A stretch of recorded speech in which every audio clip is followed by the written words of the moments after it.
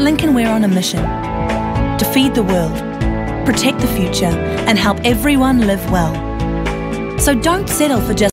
Well, here's a question. Do you decorate like Charlie Brown or Clark Griswold? How much you decorate can determine how high your electric bill will be, but you don't have to curb your holiday enthusiasm. Turning in the old and switching to the new LED lights. And the more electricity you're using, the faster it spins. And you can see it just about stop. And then it's nice because it gets rid of stuff and recycles. Stop listening to rubbish and do what Robert did. He saved $700 by switching to solar, used that money to buy a drone, and then crashed it into a tree while filming the slowest truck on earth drive down the road.